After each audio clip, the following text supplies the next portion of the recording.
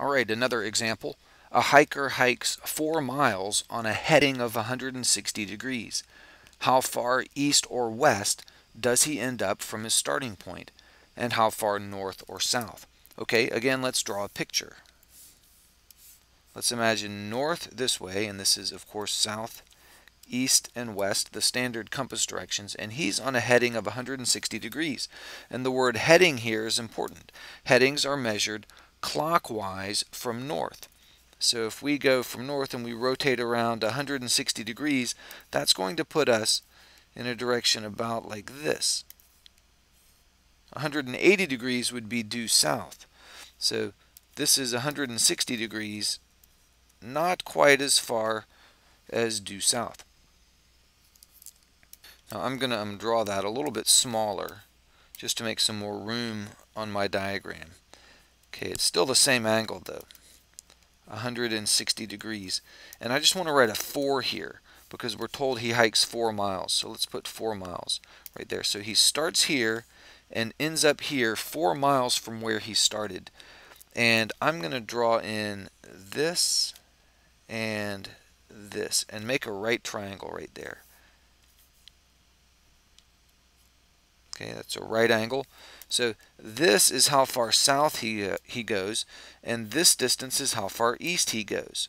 And those are the two things we're looking for. So let's name those. I'll call this DS, and this one will be DE. DS for the distance south, and DE for the distance east. Okay, and again, a diagram helps. This problem is not hard if you can see this little triangle. And without a diagram, it's a whole lot harder. We can see that this angle right here must be 20 degrees because a full or a half rotation there would get us from north to south. That would be 180. So here we have 160. So just 20 more would get us to 180. So we know that that acute angle in the triangle has to be 20. So let's find the east distance. Find DE. Well, think about this angle. That's 20 degrees. I know that the sine of the 20 degree angle must be the opposite over the hypotenuse. And in this case, the opposite is DE, and the hypotenuse is 4. So I can say sine of 20 degrees is equal to DE over 4, and that's 4 miles.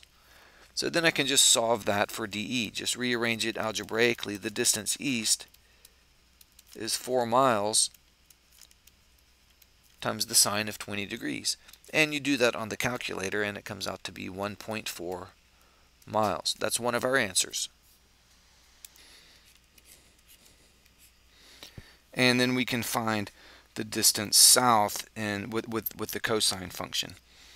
I can say the cosine of 20 degrees, cosine is adjacent over hypotenuse. So for this angle, that 20 degree angle, the cosine has to be ds over 4 miles. So let's write that. And then just rearrange that algebraically to solve for ds. ds will be 4 miles times the cosine of 20 degrees, and on the calculator that comes out to be 3.8 miles. So he ends up 1.4 miles east of where he started and 3.8 miles south of where he started.